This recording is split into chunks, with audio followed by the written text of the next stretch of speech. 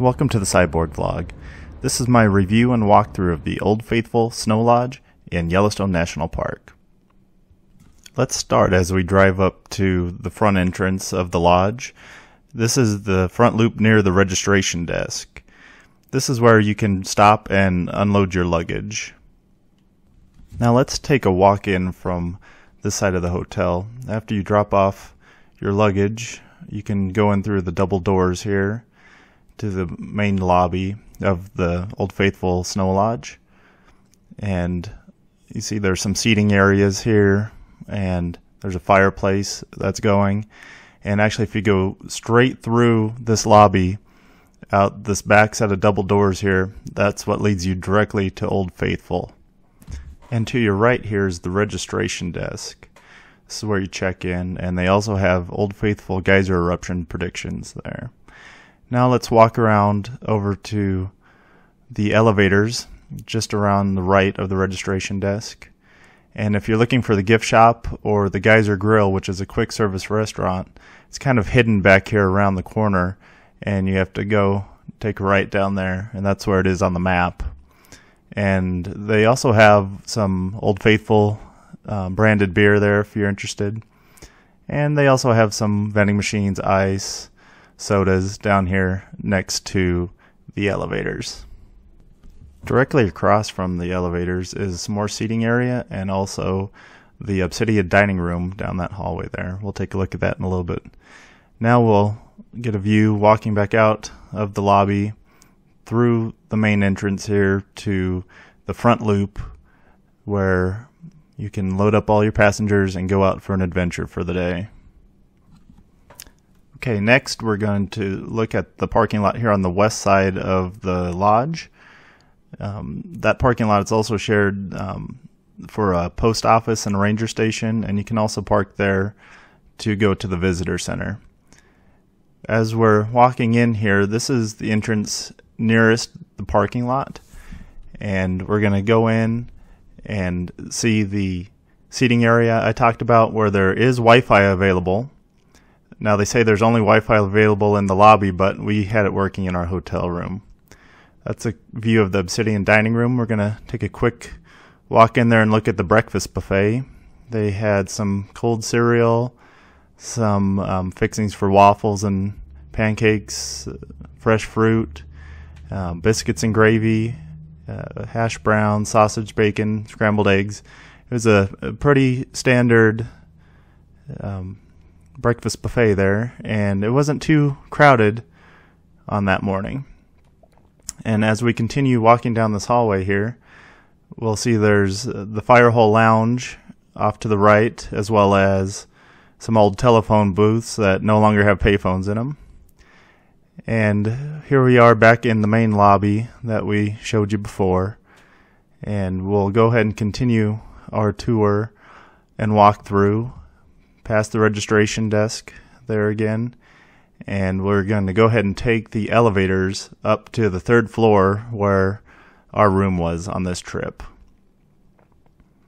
Now, if you look at the layout of the hotel here, you see when we get off these elevators, we're going to take a right and then a left down the hallway and head to our room, which was 3005, which was pretty near the end of the hallway, which was good because we like to take the stairs at the end.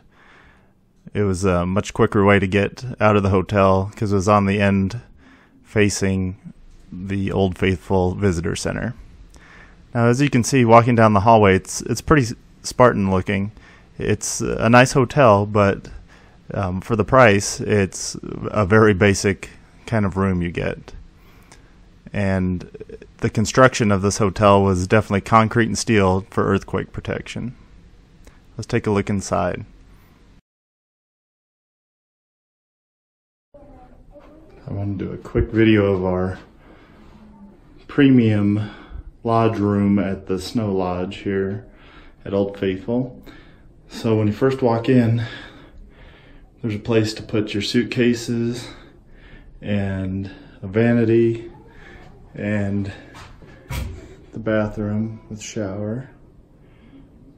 And then we had the 2-queen bedroom. there is a closet on each side with some lamps, a window that opens, which is handy, and a little coffee area and a refrigerator. So, and there's a hairdryer. So about the only amenities you have are coffee, refrigerator, hairdryer, and opening window. Now, you get plenty of heat in here, but there's no air conditioning. So if you need to get some fresh air, you have to open that window. And there's also a fan in the room. But so this is our view. We kind of had a view. We're on the 3rd floor. We're overlooking the delivery area, so there's a little bit of noise in the morning, but we've been up every morning already. But all in all, it's a pretty basic room. It's comfortable. It did its job, and hopefully we'll be back to explore another hotel in the future. Now you might be wondering if I would recommend staying in the park. This lodging is a little bit more expensive, but the good thing is you're right at the heart of all the adventure. You're near the general stores, thermal features, right outside your hotel. And we had the opportunity to go out on the boardwalks almost at sunset, and we had some of the most amazing times looking at the thermal features. And we had a trail right outside the lodge where we had an encounter with an American bison. We decided to leave him alone, and we also had the opportunity to take our time and watch Old Faithful erupt from several different angles. This here is on the boardwalk on the backside, just opposite of all the lodges and the main viewing area where most of the crowds are on the other side of the geyser at this time. So we got some amazing shots. And it was almost like we were the only people out there. For this trip, we also considered staying out in West Yellowstone, but that would have added about an hour to an hour and a half drive every day just to get to some of the attractions that we wanted to see. So with time being money, and this was probably the one trip we had planned to go to Yellowstone, wanted to make sure to maximize all of our days, and that way we were able to take a couple of tours. We did a chuck wagon cookout up in Roosevelt, and we saw all the features that we wanted to, all the attractions, and I think that was aided by the fact that we did stay in the park. Now, it was a little bit complicated to get the dates we wanted. I had to plan about a year in advance, call Xanterra, and stay on hold with their customer service for an hour. But we got the dates we wanted.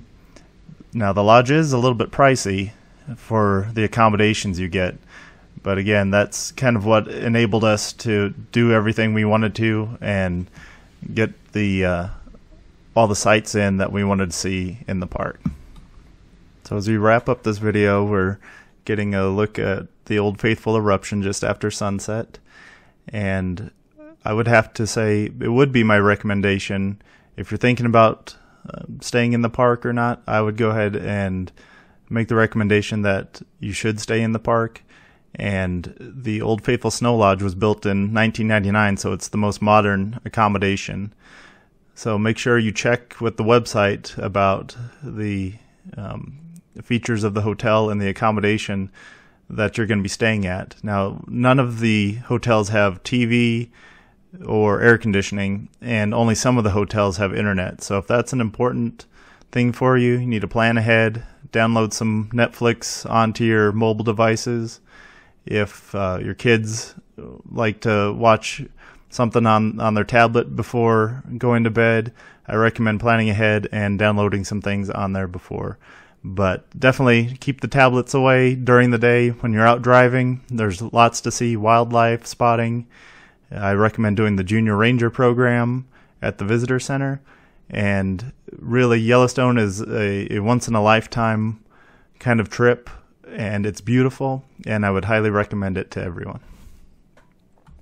I'd like to thank you for taking the time to watch this video today, and if you like the content, please give it a like and subscribe for future videos, because I plan on releasing a video about the Roosevelt Cowboy Cookout here in the future. Subscribe now.